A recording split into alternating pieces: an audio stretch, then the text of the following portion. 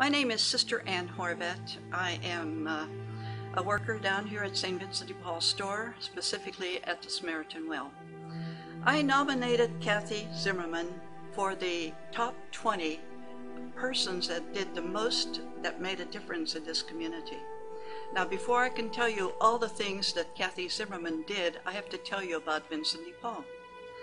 St. Vincent de Paul Society is one that actually takes care of the poor. They're in their 20th year of serving the poor. And that means providing low-cost clothing, furniture, household items, interviews for people who qualify for free food,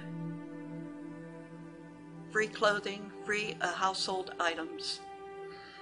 Now, we were in this process a long time before we started and introduced projects such as cooking, computer education, upholstery, and these were introduced in order to help our patrons who need help to acquire a skill so that they could enhance their income. Along with this came along Cathy Zimmerman, who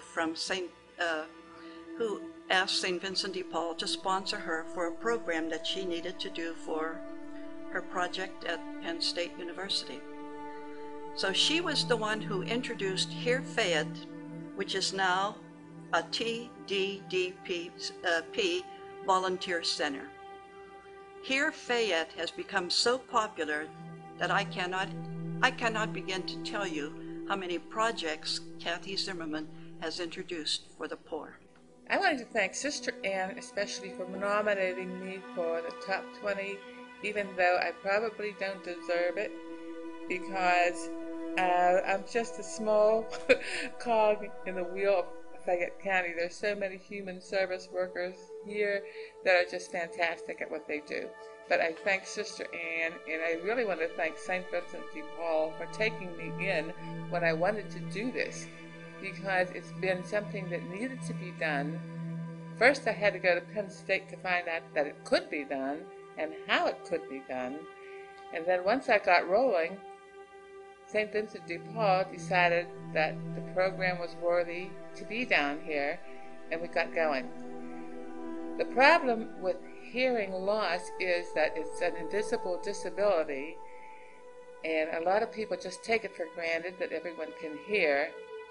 And we keep thinking of new projects that might help. The Highway Hearing Safety Project, that's my very special project that was inspired by a young man who is deaf, and he was in an accident, and whenever he was approached by people to help, he was using his hands to speak and only a little bit of verbal comment, and everybody thought he was a maniac. They didn't know how to treat him.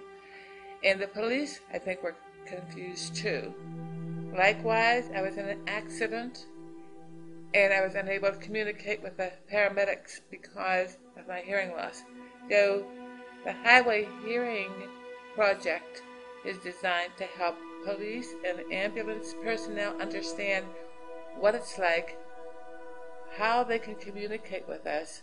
The card actually gives information to them about how to speak. But when you're the person who can't hear, you know how big a loss it is. If I can't speak properly to anyone out in public, or if I can't go to school and hear, I'm really in a world of my own, and it's not a good world to be. It's really a lonely place to be.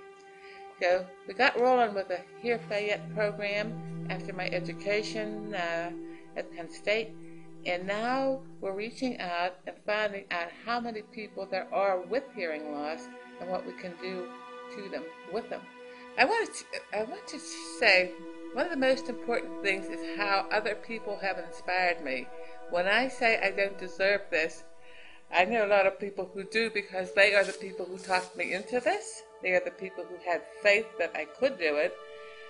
The people at St. Vincent de Paul who are volunteers down here are my biggest inspiration.